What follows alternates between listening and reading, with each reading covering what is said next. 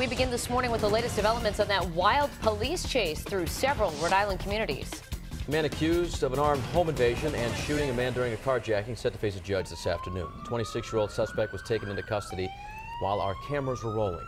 State police expected to release new details about the arrest later this morning. Eyewitness News reporter Madeline Wright has the new details. This is the man police say was behind it all: the shooting, the carjacking, the 2 police chases, and the home invasion. A bad guy's been taken off the street for sure. The wild chain of events started in Woonsocket around noon. Police say Abiwa committed an armed home invasion on Dexter Street. Police say they tried to catch up with him, but Abiwa drove away. They attempted a motor vehicle stop. The perpetrator did not stop, and it ended up in the vehicle pursuit. Police say Abiwa drove to Providence, where he crashed his car on Oakland Avenue. Instead of giving up, investigators say Abiwa still tried to get away by shooting a man in the foot and stealing the car he was in.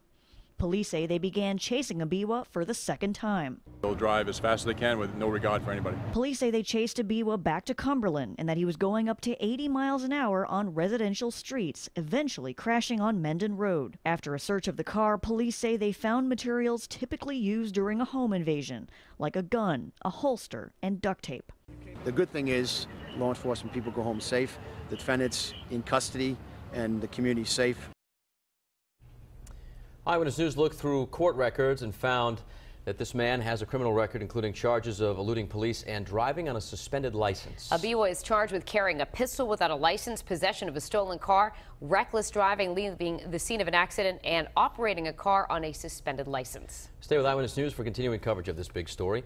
We'll continue to track the new details and bring you the latest information during all of our newscasts. For updates anytime, just head to our website, WPRI.com.